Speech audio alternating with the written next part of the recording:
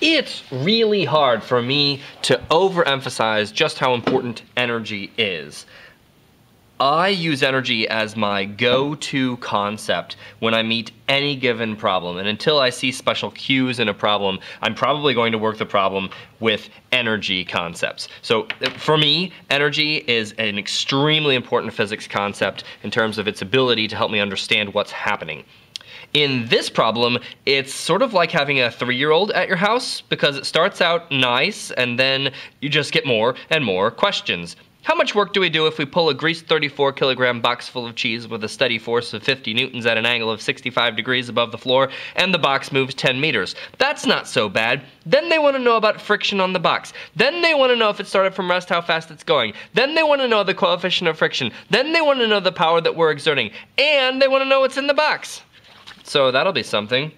This next one is a simple problem in which you're comparing the kinetic energy of a Galapagos turtle with the kinetic energy of a mosquito and equating those. So that could be fun.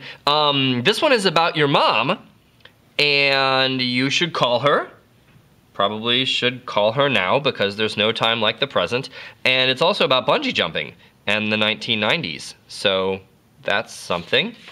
This next problem is about, well, NASA. See, they like to launch stuff up into space, but the process of doing that is extremely energy consumptive. You have to take these tanks that on their own weigh 800,000 kilograms, and that's when they're empty, and then you have to fill them full of this solid rocket fuel and burn all of the fuel, so all of that is consumed, and then you drop these things back to Earth, and this is approximately their terminal velocity as they're falling. So we're trying to figure out what happens to the energy, because gravitational potential energy is going somewhere as they fall. That's a weird thing, like they're not speeding up, right? Where ordinarily things that fall tend to speed up. But this terminal velocity thing, it's like a disease. And this next one is the one where I'm insulting you like it's a Thursday. Ha ha ha! But of course it's not. Or is it? I don't know. Check your calendar. We know two things. We know that work is force times distance, especially if your force is parallel to distance, and we also know that the force of a spring is k times x. So it seems to me, if I take this and plug it into there, I'm pretty obviously going to find that the work to stretch a spring, which I presume is the energy stored in the spring, because energy, energy, energy, energy, energy.